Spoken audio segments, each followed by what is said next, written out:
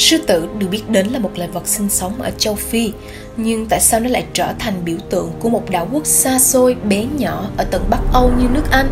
Và nước Anh đã hùng mạnh như thế nào mà tiếng Anh ngày nay đã trở thành một ngôn ngữ quốc tế? Mình là Hoa và hôm nay hãy cùng mình và Tương trả lời những câu hỏi thú vị này nhé!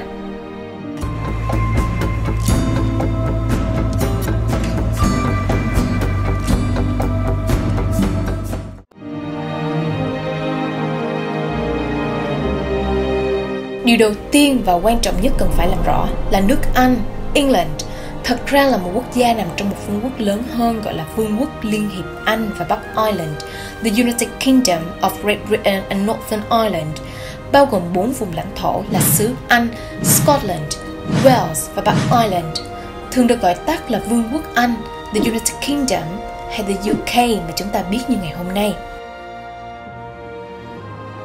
Xứ Anh đã có mặt từ rất sớm trong lịch sử thế giới, với công trình vòng tròn đá Stonehenge bắt đầu xuất hiện từ năm 3000 trước công nguyên. Những cư dân bản địa ở đảo Anh là những người Britain bị đế chế La Mã chiếm đóng và gọi là tỉnh Britannia vào đầu công nguyên.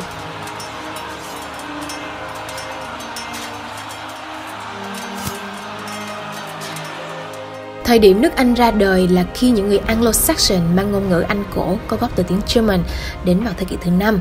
Tên gọi England bắt nguồn từ chữ in là land trong tiếng Anh cổ, có nghĩa là vùng đất của người Anglo. Sau đó, vào năm 1066, người Viking Norman nói tiếng Pháp đã chinh phục xứ Anh và mở ra triều đại Normandy, đồng thời bổ sung thêm một lượng khổng lồ những từ vựng tiếng Norse cổ, tiếng Pháp và tiếng Latin và tiếng Anh cổ sẵn có, tạo thành nền móng cho tiếng Anh hiện đại như ngày hôm nay. Chế độ quân chủ ở Anh tiếp tục với các triều đại chính như Anglo, Plantagenet, Tudor, Stuart, Hanover và nữ hoàng Elizabeth đệ nhị tại vị chính là một quân vương thuộc triều đại Windsor.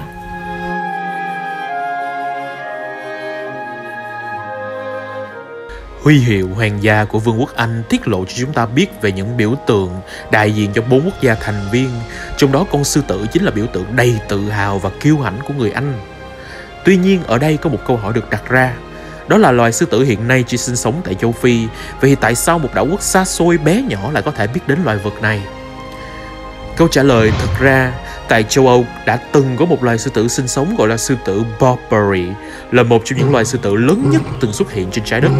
Hơn nữa, sư tử thực ra đã có mặt trong văn hóa phương Tây từ rất lâu, trong những câu chuyện thần thoại Hy Lạp, trong những trận giác đấu của người La Mã tại đấu trường Colosseum, cũng như trong các câu chuyện hiệp sĩ và trong Kinh Thánh.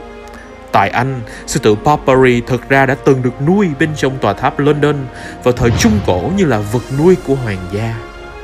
Trong thế giới biểu tượng, sư tử đực là biểu tượng của quyền lực, hiền minh và chân lý. Tại châu Âu, nó là biểu tượng cho lòng dũng cảm của hiệp sĩ, sức mạnh của chiến binh, niềm kiêu hãnh và quyền lực của hoàng gia. Nước Anh vốn luôn là một trong những quốc gia hùng mạnh nhất trong lịch sử thế giới, và đối với vị thế của một nước đứng đầu, chúa tể muôn loài sư tử đã được chọn làm biểu tượng của xứ sở này ngay từ thời Trung Cổ.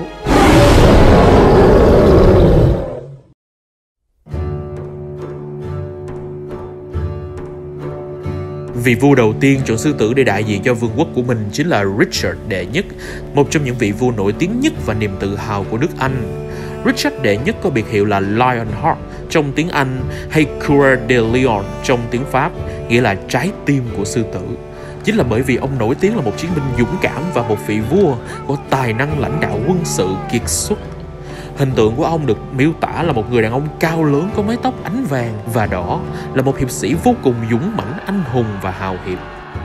Ông là một trong những tổng tư lệnh của phe Kitô giáo trong cuộc thập tự chinh thứ 3 và đã giành được nhiều chiến thắng vang dội trước đối thủ khét tiếng là hồi vương Saladin.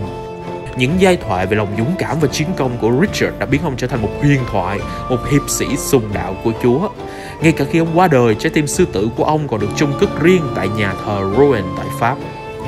Di sản lớn nhất của Richard the Lionheart cho nước Anh chính là huy hiệu hoàng gia với hình 3 con sư tử, và biểu tượng này tiếp tục được các triều đại vua chúa Anh Quốc sử dụng trong hơn 1000 năm cho đến tận ngày hôm nay. Trên ngực áo của đội tuyển bóng đá Anh ngày nay cũng có huy hiệu sư tử này, và đội tuyển cũng được thế giới biết đến rộng rãi với biệt danh Tam Sư.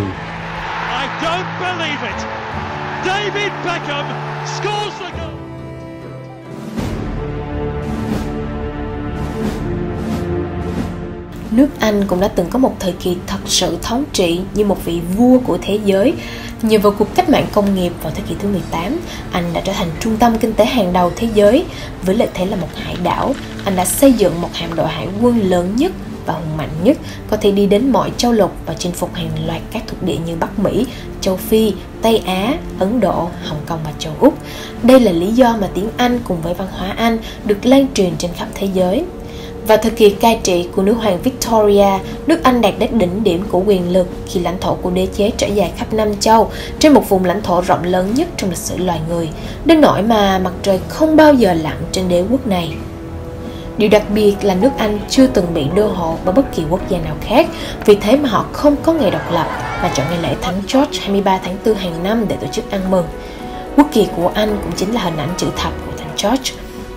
Sau một chuỗi những phong trào thuộc địa từ giải phóng trong thế kỷ thứ 20, chủ yếu là do sức mạnh của vương quốc Anh suy yếu qua 2 cuộc thế chiến, đa số những thuần Việt của Anh ở nước ngoài đều đã trở thành những nước độc lập. Tuy nhiên, cho đến ngày nay, nước Anh vẫn là một trong những trung tâm văn hóa có ảnh hưởng lớn nhất và tiếng Anh đã trở thành ngôn ngữ quốc tế cho toàn thế giới. By the way, for your information, I am a die-hard fan of English, particularly British accent, simply because I find it incredibly sexy. So I have a channel called That's So Hot, vlogging about life experiences, health and fashion, with the hope of inspiring the spirit of learning English alongside the channel's core values. You can follow my channel in the description below. Trở lại với video ngày hôm nay, có thể nói chỉ có sư tử, vị chúa tể muôn loài trong thế giới tự nhiên mới có đủ sức mạnh, lòng dũng cảm và quyền uy để trở thành biểu tượng cho một đế chế anh hùng mạnh nhất trong lịch sử loài người.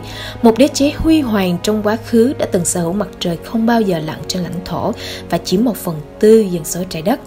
Ok, chúng mình hy vọng bạn đã học được một điều mới trong ngày hôm nay và sẽ có cảm hứng để học một điều mới nữa trong ngày mai. Bạn thích nhất điều gì về tập này? Hãy cho tụi mình biết dưới phần comment và tiếp tục ủng hộ tụi mình bằng cách nhấn vào 3 nút bấm này nhé. Mình là Hoa. Mình là Tường. Rất cảm ơn sự theo dõi của các bạn. Xin chào và hẹn gặp lại.